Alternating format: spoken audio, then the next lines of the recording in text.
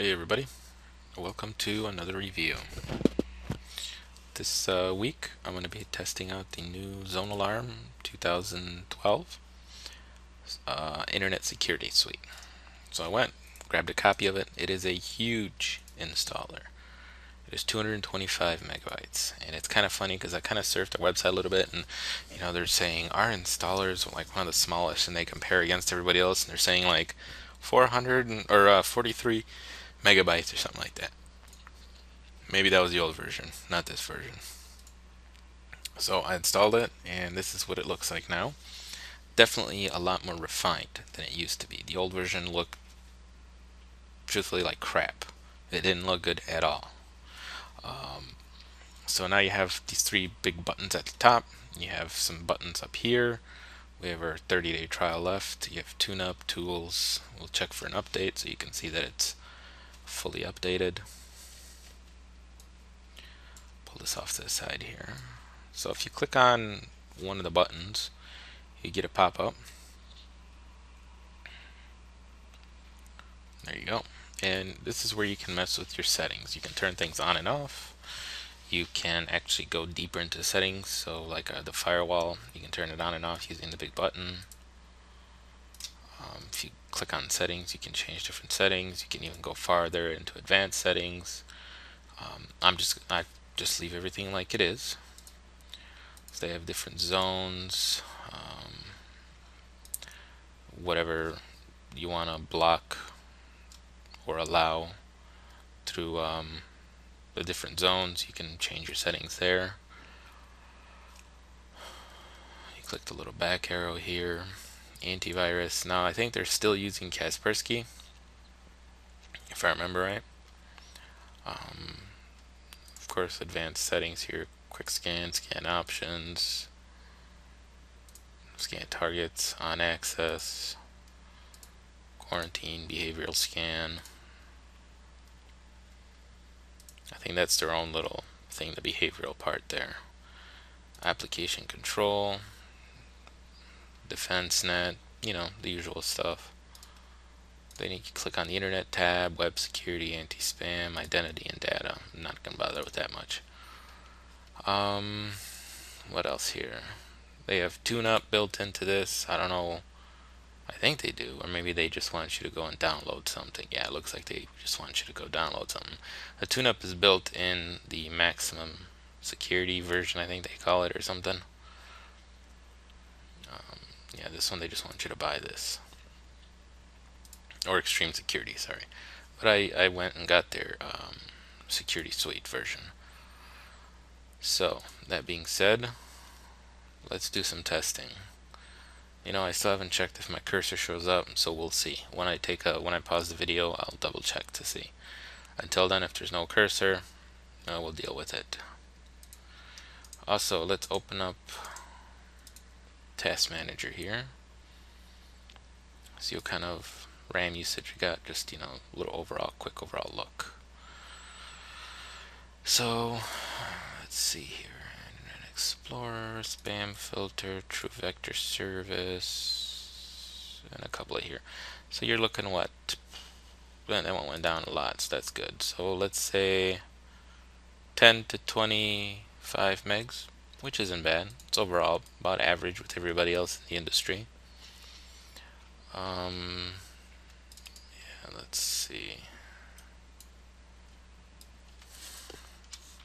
Let's try that first one there.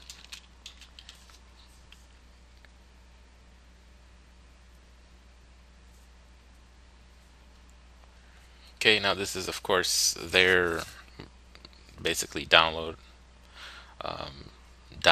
that they're using. So we can hit run, and then it's gonna check it, and it didn't find anything. So you have a choice, yes or no, or you can do an advanced scan. We'll do the advanced scan, which is basically it runs the file in a virtualized environment, and it checks to see, you can see right there, it'll run the file, and it checks to see what the file does, if it does anything malicious.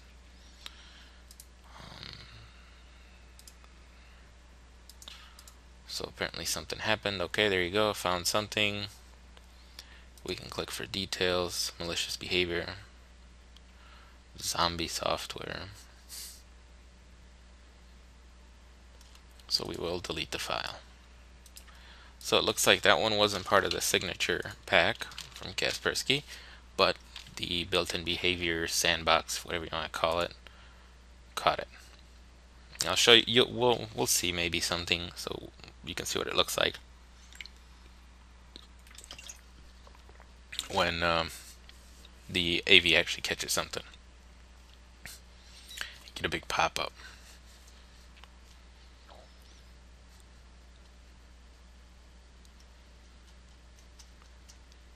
This does tend to take a while, but most people aren't scanning files like I am all the time, so every so often, no big deal. Silently extracts executable files and runs them. So it actually kind of tells you what it does, so that's kind of nice.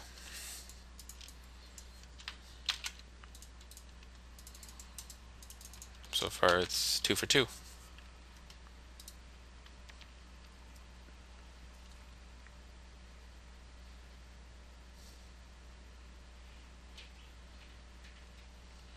Okay, found that one. Says it's just malicious software.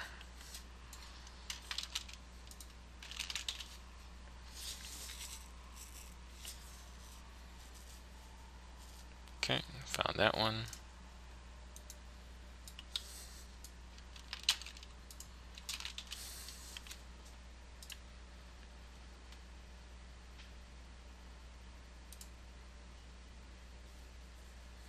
I wonder if there's a setting where you can just automatically make it do that advanced scan. So for people who aren't very good with computers and I'd want it to scan all the time, do the advanced scan.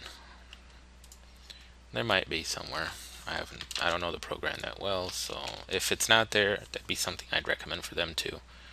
Okay, so this one was blocked. That's nice. The first time I've seen this work. Dangerous website. You can go back.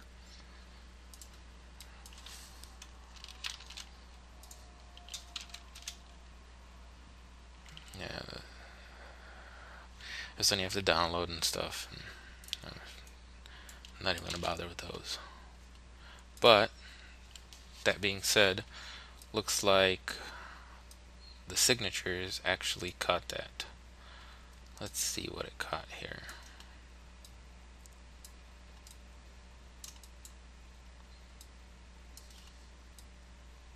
Yes, so it looks like the signatures part caught it. So you can see what I was talking about with that huge pop-up that you get when the signatures catch something.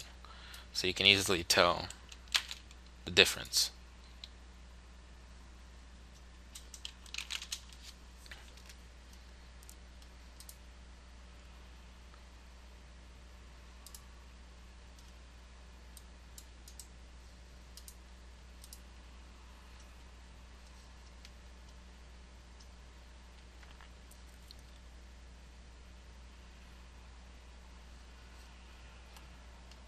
Like I said, sometimes this can take a while.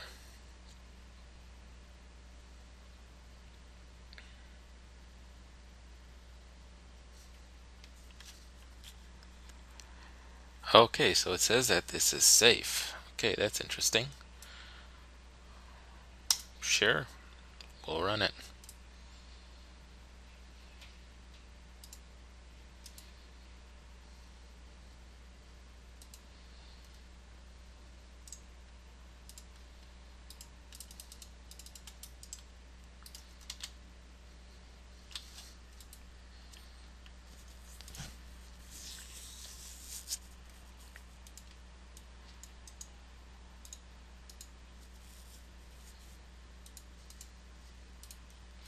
And it also says that that one's safe.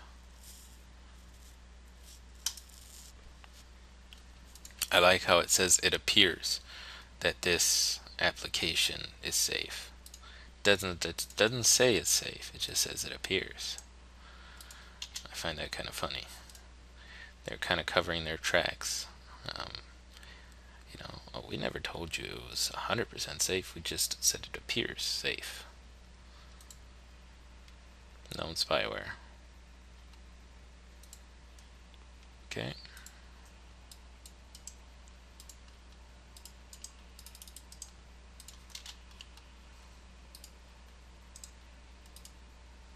Wonder if we have anything running in RAM. Results URL. There we go. We got something running there. Got that one.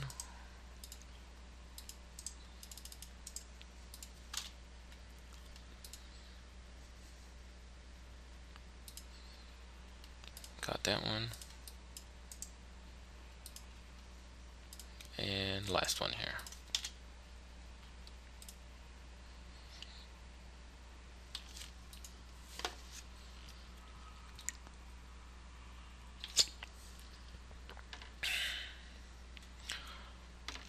And it says that one is safe to run too.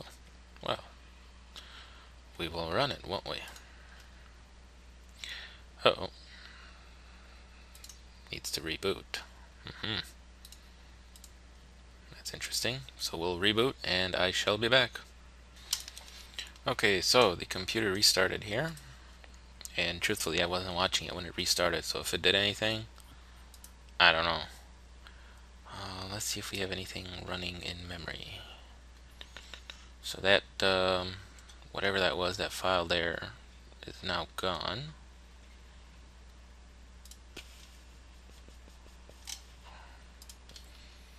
Wonder if it has some kind of, yes it does, some kind of logs.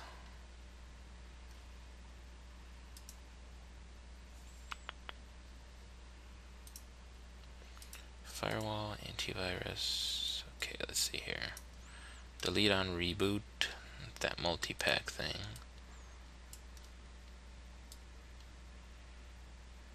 And it deleted an svc host.exe, which was sitting somewhere pretty.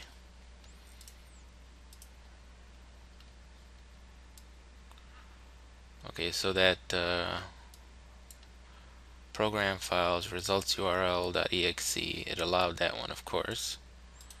So we'll see what happens there. Okay, and that taurus.exe. So now what I'm going to do is I'm going to do a scan. Okay, I didn't want to do a quick scan because I know this is a quick scan. So wait, let me cancel this.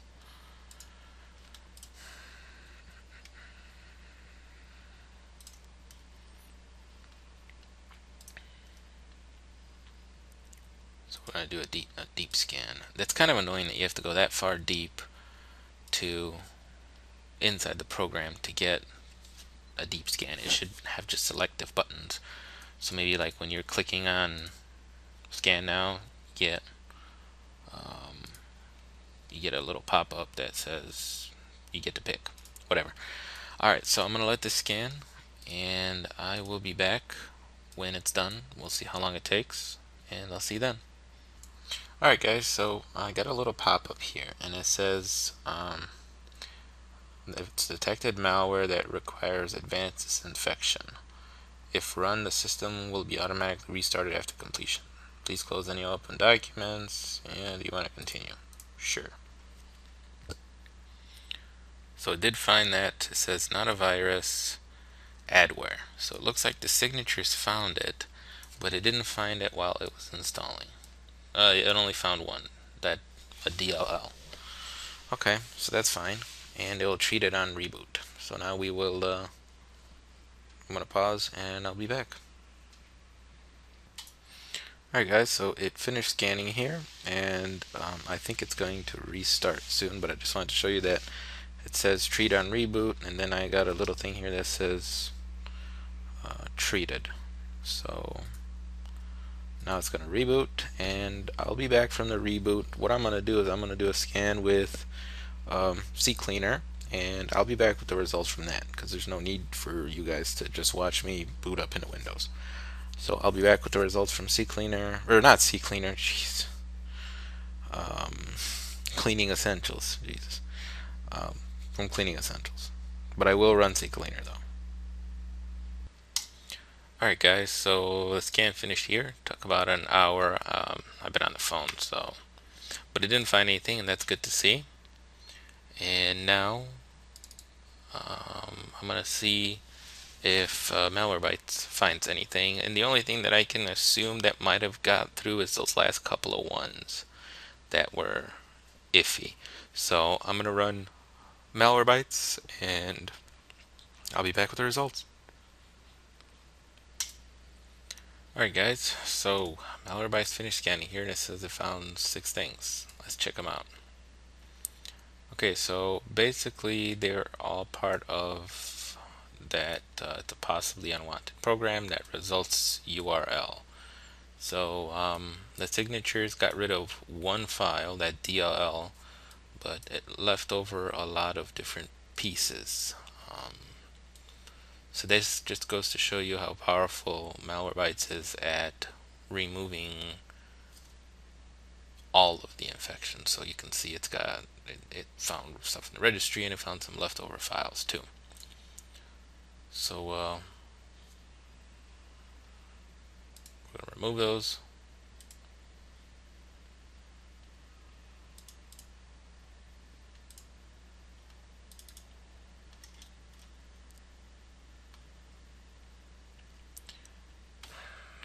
Oh geez, of course. I was supposed to select them for removal, but I didn't. That's annoying that I tried to remove them even though I didn't select them. Yeah. Alright, so I'm going to do one more quick scan. I won't show you guys this, and this time I'll actually remove them. I'll actually select and remove them. And then before I do that though, I did notice something that, let's see here real quick.